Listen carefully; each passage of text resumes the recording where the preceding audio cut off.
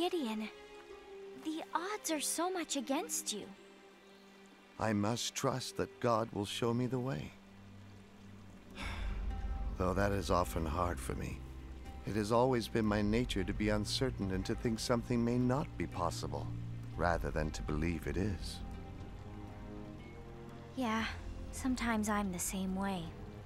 When God called me to drive the Midianites from our land, I needed a lot of assurance. And this is how I found it. I don't understand. You became certain you could lead an army because of a piece of wool? No. I learned to trust in God because of it.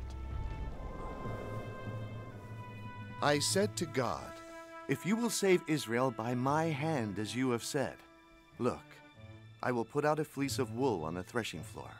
If there is dew on the fleece only, and it is dry on all the ground, then I will know that you will save Israel by my hand. And it happened. When I came the next morning, the ground was dry, but the fleece was wet with dew.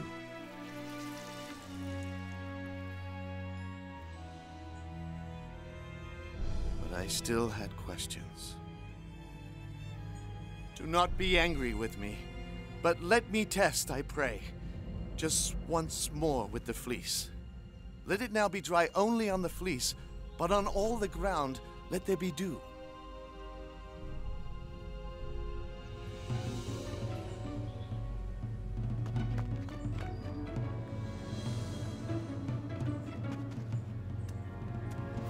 Oh, and God did so that night.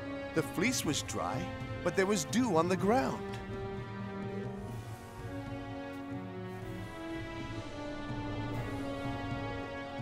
So I keep this as a reminder of God's promise that He will show me the way.